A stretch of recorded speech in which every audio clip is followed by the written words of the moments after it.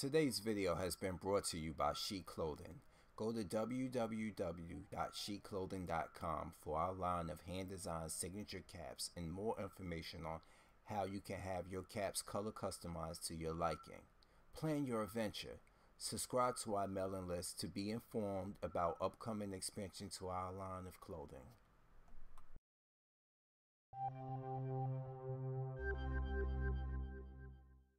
Hey, what's going on, everybody? Cause I'm a Fury here, and news just broke today. Get this shit right here. Activision, 2 years ago, 2015, actually put in a pattern for a microtransaction algorithm. Do you know what this means? This means they have built a program in a game within their Call of Duty games which intentionally pairs you up with advanced players to make you feel inadequate, to make you feel at a disadvantage, so you can intentionally buy microtransaction perks, weapons, and all this other stuff.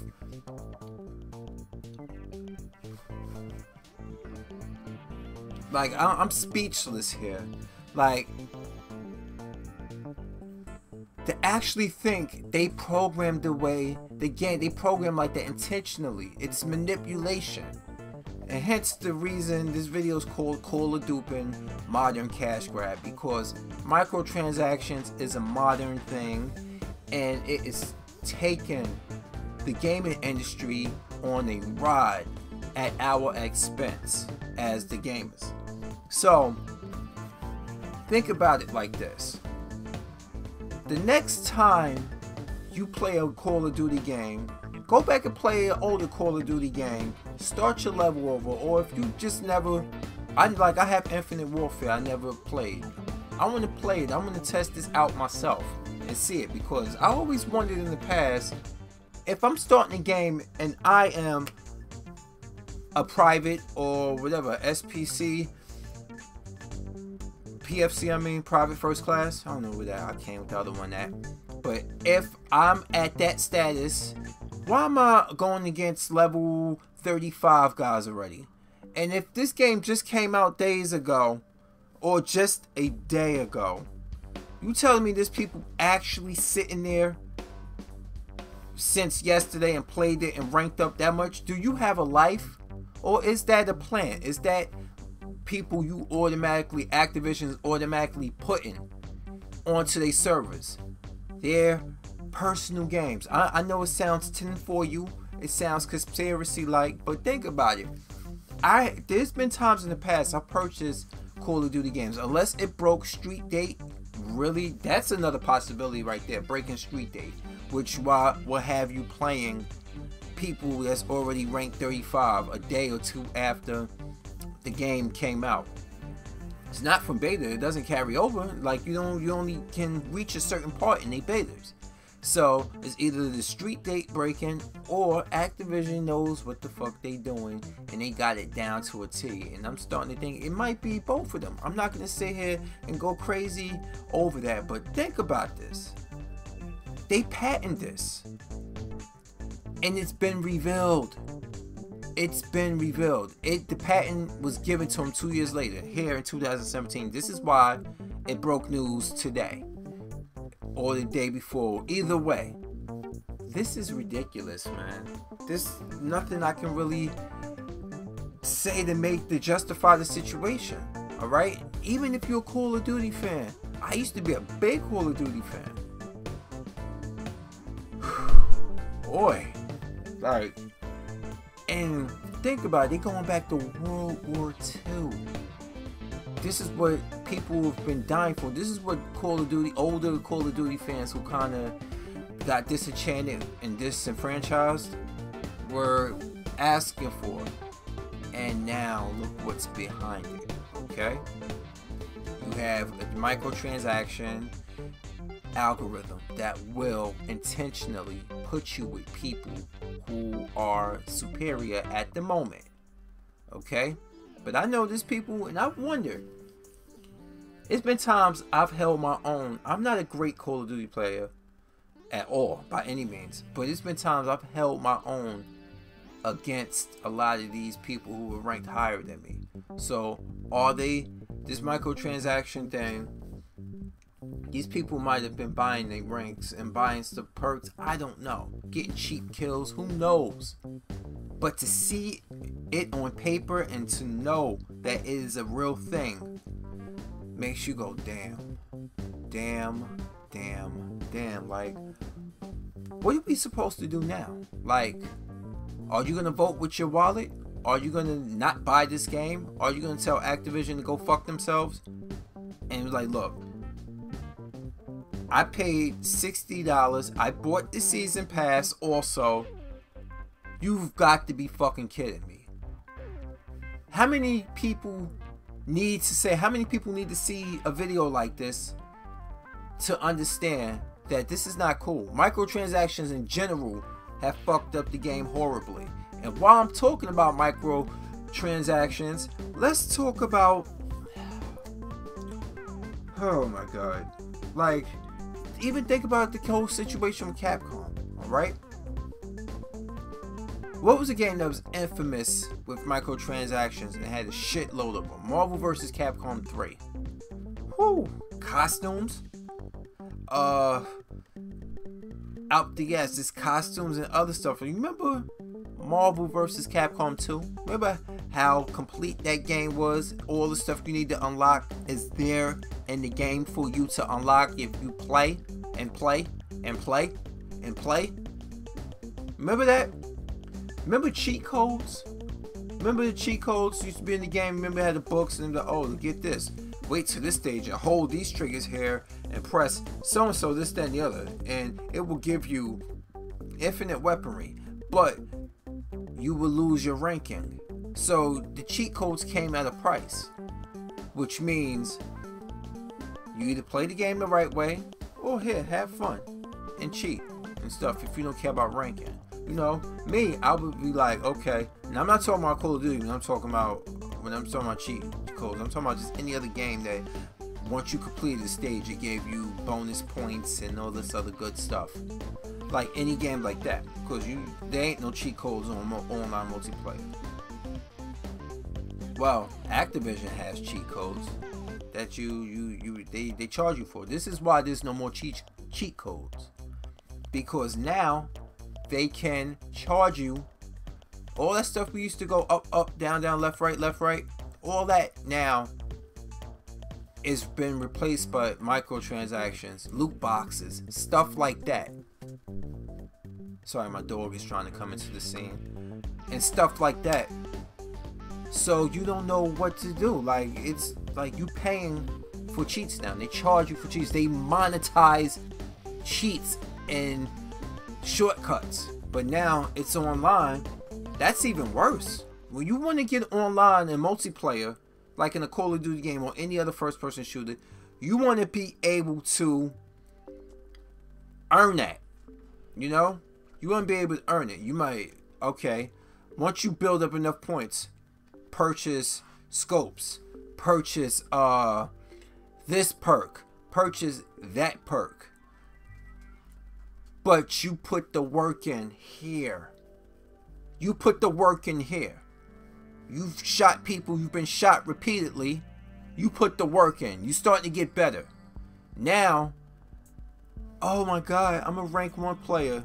Let me do an example of the type of person that will buy these transactions. I just start the game. Okay, after 3 games, I keep getting killed. Fuck, man, it's bullshit. This guy's a level 35. What am I supposed to do against that? Uh-oh. Microtransaction. They're going to flash it on the screen, too. They going to flash it on the screen. So-and-so. Purchase this one and that one. The algorithm is smart. It will see your score, see you getting your ass handed to you because it puts you into... It honey trapped you. It puts you into a situation like, fuck. But me, I'm the type of motherfucker who will still go at you. Disadvantaged. You know why? Because I am not giving up. Number 2, I am not buying that shit. That is no. It's $60 and then I'm buying the season pass. If I'm buying the season pass. So think about it. That's $110 fucking you coming out your pocket with. But if you bought the what's that version of it already? The collector's edition, this edition, that, you already paying more than $110. You paying for that collector's edition and you paying for the season pass. So they are maximizing the shit out of these games. And you know what's funny? I don't see the production of these games getting even better. With all this money that they are making off of each of our heads, potentially, I don't see the games getting better. They just do the same shit over and over again. This is why the older I get, the shorter my supply, my collection grows. Because you start to see stuff as a mature man or woman. You start to see this, like, you start to see articles like this, and you go, fuck, really? But then there's some fanboys who just like it, hand over fist, give them that money, just give them that money, and stuff. And I don't, for the love of me, I don't understand it. I really don't understand how, with this information out right now, how this game is going to sell as much as any of the past ones did. Like, do you like Call of Duty that much? Do you want it that badly? You want to go back to World War II that bad? I get it. Alright, I can understand that. This is the first World War II one in years. Boom. I can understand that, but think about it. When this game starts to really put you at a disadvantage and you wondering why, now you know. Deal with it. And that's all I really have to say on this situation today. So, as usual, keep watching what you want, keep gaming the way you want, keep being you, because I'm a Fury. I'm out. Vote with your wallets, people. Okay? If you don't like what you've heard, vote with your wallet. If you like what you heard, vote with your wallet. You either way, buy it or not buy it. That's voting with your wallet. I'm not saying tell you not to buy the game. I'm saying if you feel like you being taken advantage of, which you are, we all are, vote with your wallet, you know? Say no. It's nothing wrong with it. Say yes. There's still nothing wrong with it. See, on this channel here, there's nothing wrong with it. If you could come and you tell me how you feel about it and stuff, alright, fine. I go left and right with you, but I'm not going to call you an idiot. I'm not going to say none of this stuff, but don't, somebody, matter of fact, before I end this video, on my Resident Evil 7, on my many videos I've done about how 7 is a disappointment, or rest in peace Resident Evil, or how it's underselling, whatever videos, somebody recently told me that my point of view was stubborn, you know, that I'm too demanding, that I'm actually too demanding, because I actually, by 2 years, it's been 2 years past it, I don't have a trailer, I don't have a storyboard, nothing. Asking for that, to know that this game is in good hands and that it's real, is me being stubborn.